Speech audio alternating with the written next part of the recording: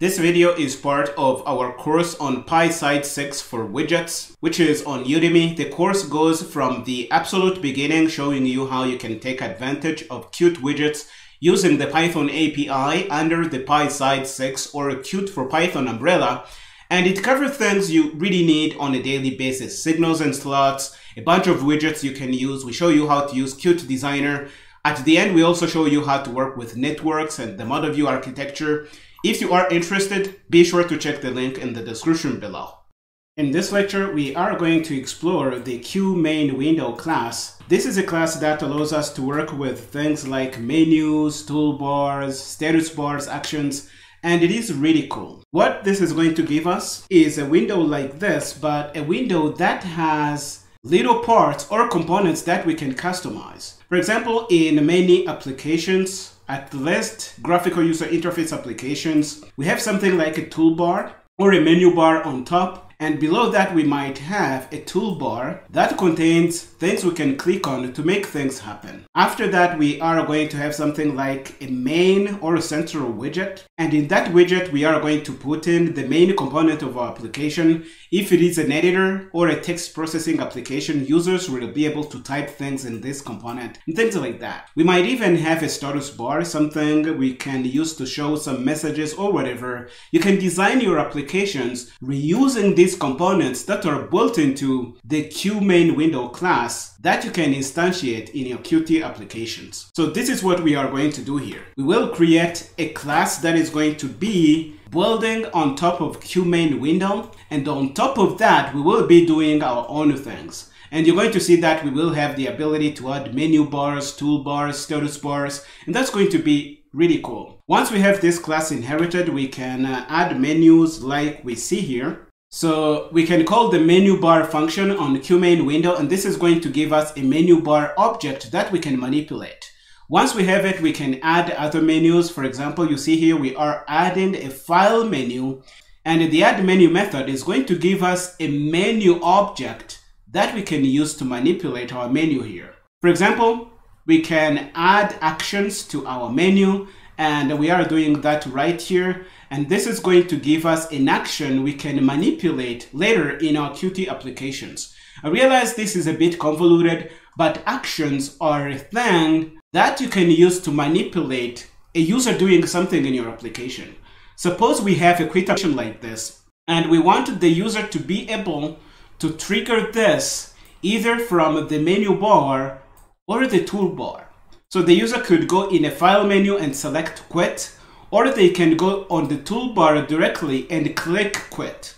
The way Qt does this, it adds in an intermediary step through which you can go to trigger this action. And this is what this action is. An action is an object that you can either add to the toolbar or the menu bar. And when the user tries to quit either through the menu or the toolbar, all these things are going to go through the same action, and you can connect this action to a method that is going to do things in your Qt application, and you don't have to duplicate your code either in the menu bar or in the toolbar.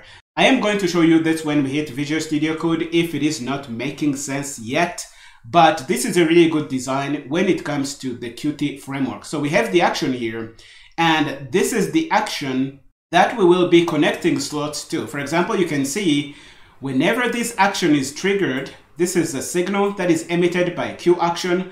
You can go in the documentation to check this out. When this action is triggered, we will call a method called quit, and this is going to quit our application, as you are about to see. Again, the meat of this here is to show you how you can manipulate menus in your Qt applications.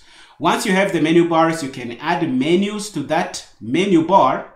And once you add a menu, you will have a menu object you can add actions to. We are repeating the same process here. We are adding in an edit menu. And in this edit menu, we will add actions to copy, cut, paste, undo, and redo. And we will be seeing these things in our user interface. And if we really wanted, we could grab these actions and connect slots to them to do things in our application. And I think we will even do an application like this later in the chapter here, so stay tuned for that. Down here you see that we have a bunch of other menus. We have Windows settings, help. We can do these things. Another thing we can do is also manipulate the toolbar, and you do that by setting up a toolbar object like you do here. Once you have the toolbar, you're going to add that to the main window using this method here. And you can add actions to the toolbar. You see, we are adding an action, and before we add the action, we're going to create it. So this is how you create your action. You can put in a bunch of things, and you can connect slots to the action. This is really what we are doing here. Another thing I want you to see is that you can even pass an icon when you create the action, and this icon is going to show up wherever you add that action in your user interface, and this is really cool. Down here, we are adding a separator in our toolbar, and we are even adding a push button in our toolbar. You can do that if you want, it is possible. Let's see how you can also use status bars. To use the status bar, you set the status bar on your main window using the setting we have here. And we are creating a status bar object in place and passing that in. Down below, you see that we are doing a button that is going to be showing up as our central widget. And once we show this, we are going to see the entire application here. And this is really cool. Down here, we have our methods that are going to respond whether we click on buttons or things in the toolbar, all the menu bars, and you see the method here. You also see the method to quit. And once you have these things, your application is going to work. Now that you have this, we can head over to Visual Studio Code and play with us step by step. Okay, here we are in our Visual Studio Code editor. We have an empty folder that we are going to be using to do whatever we do in this lecture here. Let's drag and drop this on top of Visual Studio Code, and we will create our main.py file. On top of this, we will also create a main window file. Let's do that. And this is going to be where we create our main window class. The first thing we want to do is to make sure we have the correct imports. So we are importing QApplication and QMainWindow. We will need to pass an application object to this window to be able to quit. You're going to see how we wire these things up. But for now, just put QApplication here. Let's go down and set up our class. It is going to be nothing really special. The class is going to be called MainWindow. It's going to be inheriting from QMainWindow. Let's make sure you can see that. It is going to be inheriting from QMainWindow here.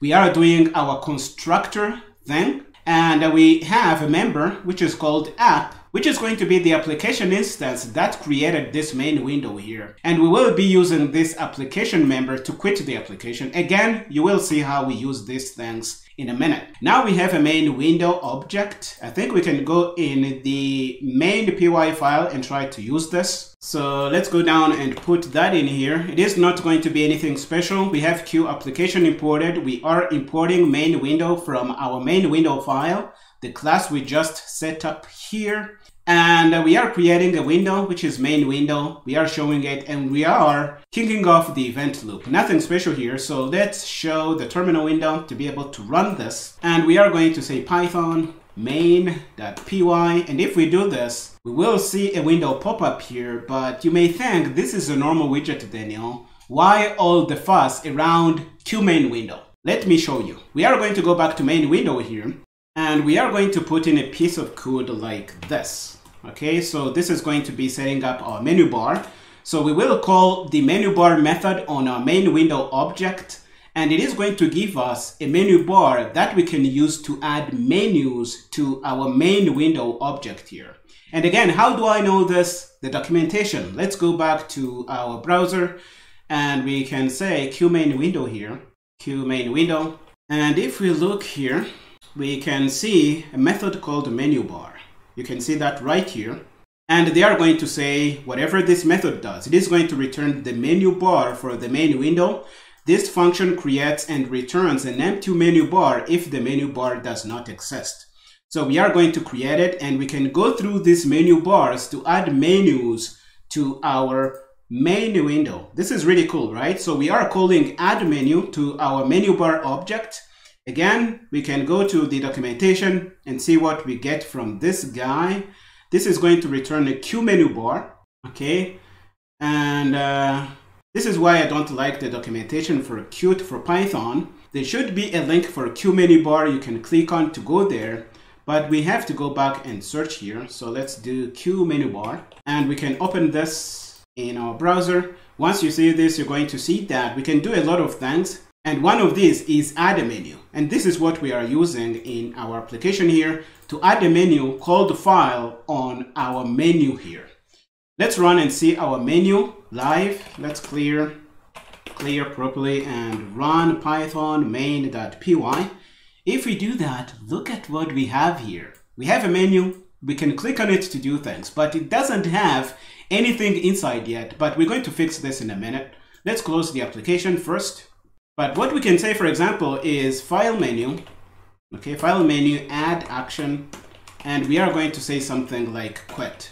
If we do this and run and come back to our window here, if we click on file, you see we have a quit. We can add menu options in our menus, and this is really cool. Okay, another thing we can do is actually grab this action and use it to respond whenever the user triggers this action. For example, we can say quit action. Okay, we can name this quit action and we can connect to it and make a slot respond whenever this action here is triggered. And this is really cool. So let's go down and define a quit method. So let's go down here and say def quit app, for example. And it's a method, so we need to pass self here. And down below, we are going to say app quit. And can we quit? So we're going to say quit. Autocomplete is not helping here, but I think this is going to work. So let's go with this. And once we have the action, we can connect this slot to it. So we can say quit action triggered, connect, and we will connect the self method that is called quit app. Let's see what happens if we do this. And this is really cool if it's going to work. Let's clear and run the application. Now we have our file menu, and if we hit quit, the application is going to go away. Let's start it again. File, quit, it is going to go away. And this is really cool. We can add a bunch of other menus now that you know how to work with add menu and add actions on menus. So to populate this, I am going to add an edit menu. And let's take out these ampersand symbols because we don't want to go into that here. They have some use in Qt, but we're not going to go into that here. Now we have another menu added to our menu bar, and we are going through this menu to add copy, cut, paste, undo, redo menu options. And we will see them in our user interface if we run the application. Let's go to view terminal and clear and run our application. If we do that, we have an edit menu. This is really cool. If we click on it, copy, cut, paste, undo, redo, and this is really cool. You can do these things using the QMainWindow class in Qt for Python. Let's add a bunch of other menus to make this a little bit interesting. We have window, we have settings, we have help, and let's add a comment here. If we run, let's see if we can see these things showing up on our user interface. And we see our thing here, and this is really cool. Now I hope you know how to work with menus and menu options, and you even know how to respond when one of your menu options is triggered. Now let's focus on toolbars. The first thing we do is to create a toolbar object and set a few properties on that. And before we create a toolbar, we need to import the toolbar and the QSize class here we are using to give it the icon size. The size object here is coming from Qt Core, so let's put that in. And if you want to know how I knew that, how did I know that QSize is coming from Qt Core? Well, you have to use the documentation. And if we go back to our browser, I really want you to be familiar with using the documentation because it is an invaluable skill, QSize, for Qt for Python or Pyside6. And if we look for it, they should tell us where this thing lives. QSize, you see, it lives in the Qt Core module. That's how I know these things, because I don't memorize them. So we have this imported. I think we can import QToolbar from Qt Widgets because that's the module where it lives. We don't even need the Q application imported here because we don't need this. So let's take this out. I think this is going to work. And we can go down and keep working on our toolbar here. Once we have the toolbar, we can add in a bunch of actions. So to start, let's say toolbar, add action, and add in our quit action. How about that? we can add the quit action to the toolbar. And you do that by saying toolbar, add action, and let's say quit action because I think we have it on top. Quit action. Where is our quit action? I think we have it right here. We can copy it and put that down below here. I think this is going to work. Let's see what happens if we run this application. This is going to be really interesting. And this is going to explain why we have Q actions in Qt. So let's see our toolbar. You can see our action right here. And if we go in file, you are also going to see that we have a quit thing set up here. But we are managing what happens when a user triggers this action in one place. Whenever this action is triggered, we are going to call the quit app, but we can trigger this action from different places in our application. And we can either do that from the menu or from the toolbar. If we quit from the menu, the application is going to die. If we quit from the toolbar, the application is going to die, and we have one single method to respond to all those possible sources of this action being triggered, and I really hope this makes sense. So let's go down and keep playing with our toolbar here. Another thing we can do is create our own action, just like we do here. Action 1, Q action, we are giving it some information and a parent because its constructor requires this information. Again, I know this because I read the documentation. So go in the documentation, read the information for Q action, and you will know why we need to do things like we do here. Now we need to import Q action. Q action lives in the Qt GUI module, so we will import that like we do here. And if we go down, our application should be happy. Now that we have the action, we can pass a lot of information. For example, we can pass a status tip, and this is something that is going to pop up when you hover over your action. We can do something like this. We can respond when this action is triggered, and this is going to be a method we set up in our application. And after we have the action ready, we can add it in our toolbar, just like we added our quit action on top here, and this is really cool. Before we run, let's go down and actually set up this method. So let's copy and say def, and we will pass self as a parameter. We will go in the body of the method, and we can print a message saying action 1 triggered. Okay, we can do something like this. Now that we have this, let's make sure it is the same name we are using here. Action 1 triggered. Yeah, or we can even say action triggered. This is going to do. Let's run the application. Okay, we have some action added to our toolbar. If we click on it, we're going to see that our action is triggered. So you can respond to things happening in your toolbar, and this is really cool. We can even set up another action, but before we do, let's go to the place where our source code is, and we will add in an image because we want to pass an icon to our action here and make it show up in our user interface. You can download the source code and have access to this start image here. Okay, so you can use this. Let's go back to our code, and we can go down and set up another action. This action is going to be taking up an icon, and I think icon is coming from the Qt GUI module. So let's say Q icon. I think we have that imported here. So we can do this. And if we set up this thing, we can pass our start PNG icon. It is in our project. We just pasted this in here, and we can pass the icon on top of the other pieces of information that we passed earlier. So we have some text that we pass in our action. We have a parent. We can pass the status tip message here, and we can respond when this thing is clicked. And again, this is going to activate our slot here that we set up. We can make this thing checkable. And to be honest, I don't remember what this does, but we're going to figure this out when we run this. And we are going to add this to our toolbar. Let's try to run this and see what the checkable thing does. Okay, so we can run this, and we have our thing showing up here. We see this thing is triggered, and the checkable thing is not helping out in this moment. I think we can comment it out and see what happens. This is how you learn about these things. Okay, so let's resize this. And if you click, you see this thing is triggered. I think the checkable thing here is working in the same way as we saw for push button. So we're not going to be talking about this anymore here. If you want to see the signals that are sent by a Q action, again, we can go to the documentation and look for a Q action. Let's do that. Q action in Qt for Python. You can read all you can about this class. If we go down, hopefully we're going to see the signals that it emits. You see it has a triggered signal and it can pass a parameter, which may be useful if you have set the checkable state here. I think that's the use for that.